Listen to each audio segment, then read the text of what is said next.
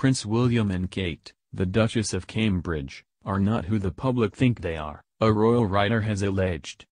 Royal expert and biographer Tim Ewart made the sensational claim, according to newidea.com.au. Mr. Ewart was ITV News royal editor. The broadcaster revealed details about the real Prince William during a 2015 BBC documentary, Reinventing the Royals.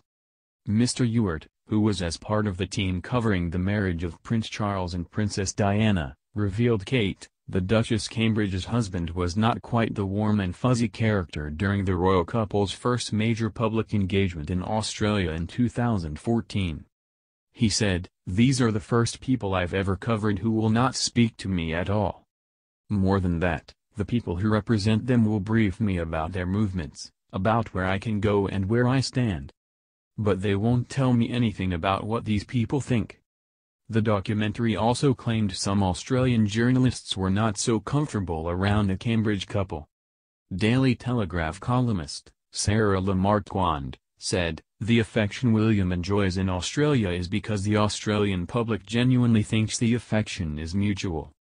Ms. Lamarquand also claimed the father of three is very standoffish in character. She said, "For all of his easygoing facade, Prince William is obviously a very controlling character." Prince William and Catherine will be formally dividing their royal household, Kensington Palace, from the Duke and Duchess of Sussex ahead of the birth of Meghan and Harry's first baby.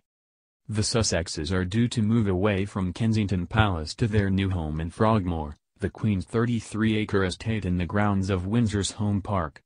They will live there in a 10-bedroom bolt hole, which has been refurbished ahead of their arrival. The exact due date of their baby is not known, but it is expected to be born sometime in the spring. Speaking about the arrival of the royal tot, an excited Kate said, "It's such a special time to all have kiddies. And a cousin for George and Charlotte as well, and Louis. So it will be really special."